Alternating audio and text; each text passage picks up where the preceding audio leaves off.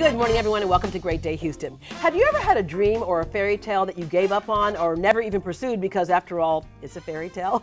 Well, our first guest today was about to give up, and God picked up, landing her a job with one of TV's most iconic people, Oprah Winfrey. Please welcome Stacy Ike. Hello there. Hi. This is such a great story that you tell, because so many people are in that same space, but we don't get to the end game, right? All right, so you are, by the way, welcome back home. Thank you. Yeah, Sugarland girl. Yes. When did you first get interested in journalism, which led you to the job that you have today? Yeah. I would say high school. I was 15, you know, doing the programs in school and doing the broadcast news and all that kind of stuff. And then eventually you're looking for colleges, and all of a sudden you start looking for journalism colleges without really knowing that that's kind of what you were really interested in. So I started. Yeah, because when you go to college, that's when it gets real. You're like, oh, this is serious. You need to graduate with a job. Yeah, okay? yeah. So you get the major, and so I went to University of Missouri. I studied broadcast journalism there, had an incredible time. And once I was in that field, I thought, okay, wow, this is something I want to pursue, but in my own way. And it was kind of nerve-wracking because when I graduated, I actually didn't look for one journalism job. Yeah. After you graduated from college, you did something that was not quite the norm for most people. You took off for the land down under, Australia. Why Australia? I did. So I've just always been obsessed with it. The church Hillsong, very familiar church to me. I grew up on their music. I was in this mood where I was like, I want to be in a big church, and I want to expand my faith, and I also want to try acting and try this and take my moment, because again, the agreement with your parents is do the journalism degree, finish that, and then we can talk about this other stuff. It was time to talk about the other stuff. So I decided to do it in Australia, and that was a great decision. Yeah. And in terms of the business, you kind of took in everything, because we usually say either you want to be an actor or you want to be a journalist. You did all of it. Yeah. You head out for LA. Yeah, so I moved to LA in 2014, top of the year. I thought I had a job when I first moved to LA. Found out 2 weeks in very quickly that I did not. And so that was the moment where you're like, okay, I'm here. This is not where I'm from. Sink or swim. Yeah. And it's sink or swim. And it's extremely important to take hold of your time and how you spend your time and prioritize and strategize. And that's when I started really getting just smart with networking and learning and being so open to knowing that I don't know everything. Yeah. And this is the best city to find out, you know, what I don't know. And doing freelance gigs, you're able to do a variety of different things.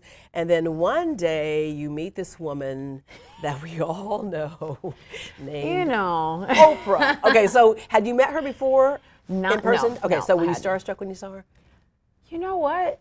I'm gonna say yes, but I think I felt very at peace meeting her too, because she has this presence. You've met her before. She was everybody's girlfriend. She's everybody's mama, everybody's aunt, right? And so when you meet her, everything you feel about her from long distance really feels that way in person. And so it was incredible, because we have this moment together. I think, okay, you have a moment with Oprah. Are you gonna go deep, or are you gonna make her laugh? I chose to make her laugh because I knew I had a minute. Yeah. And so I ended up talking to her about emojis, avocados, cookbooks.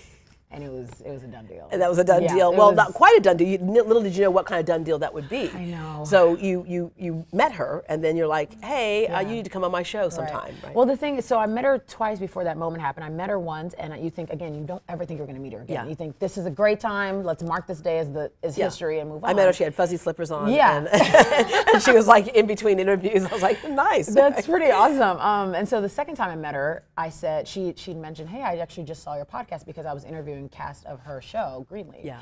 And so, of course, I'm stunned, because I don't believe you. How is that possible? Yeah. And but that's going to be very cool. Very, it's basically encouraging that the fact that she goes, I saw your podcast. Absolutely. Because as we know with Oprah, she's one of those people who has her hand in every bit of her business. So she said she had watched the show, and I blurted out, well, when are you going to come on?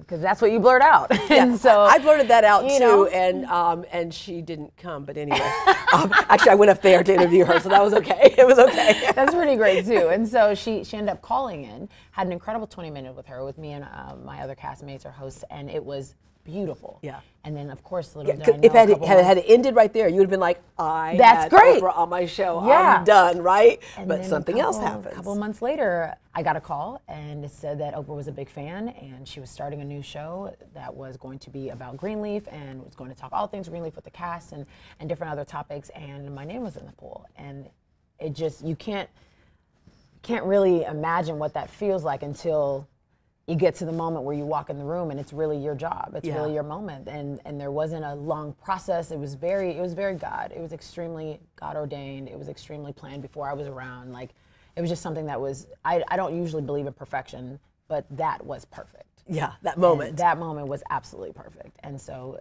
you know, we had the show on tonight. We have to get into the Charity and Jabari situation. Is this hug too intimate? With short hair on the top. In her mind. With tiny pants. Stop it! We can have this Houston moment where all three of us are from Houston. Like, Yes. H-Town in the building. I have to say, we just had an amazing 1-hour live TV show. We're able to do such incredible things with the network and try something new. And I think that's when everything kind of raised in me that there's so much fairy tale to live. There's so much greatness to have. And so many people who give up on that fairy tale. So you have Fight For Your Fairytale right here. So which is kind of the words right in front of you. You want people to have those words right in front of them because words can be very powerful, obviously. So tell us about this line. So I started Fight For Your Fairytale in 2017 when I was walking into mine and not really realizing that all the hard work and all the trials, the tribulations, the lessons, the moments led up to this fairy tale, but also it taught me that the fairy tale goes so much beyond one moment. Yeah.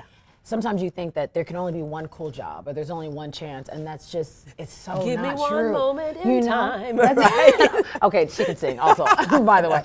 And that moment when I actually got to speak with Oprah as well, later on, and she was so encouraging. She was telling me what she loved about the show, what she wanted to help me edit, change, and I just couldn't believe how wonderful things were going with this job and with, like, I guess the space I was living at that time. And I realized that there was a fight that led to this moment, and that the fairy tale was in the fight. Yeah. And so it just really helped me say that out loud, and before you know it, people gravitated towards it, and I really wanted people, men, women, children, to feel that they have their fairy tale and that it does exist and that greatness is possible and that God is that good. And so that's kind of where the line came. And if you could speak to, we'll wrap up with, the struggle is not the bad part. No, it's where all the lessons come. It's where all the growth. The growth is the best part. It's changing and finding different versions of yourself and going towards the best version of yourself. And I think that's the most important thing about the struggle, especially when we sit down and identify, okay, this is less of a struggle and more of a time to learn. Yeah.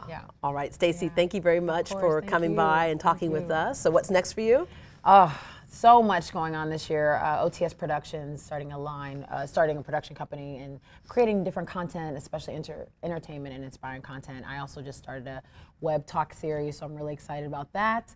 That encourages different young, affluent celebrities as well as just different people coming up in the industry and having a very candid conversation with them and acting. And finding out how they fought for their fairy tale. Every single day. All right, Stacy Ike, thank you very much. You can catch up with her on greatdayhouston.com.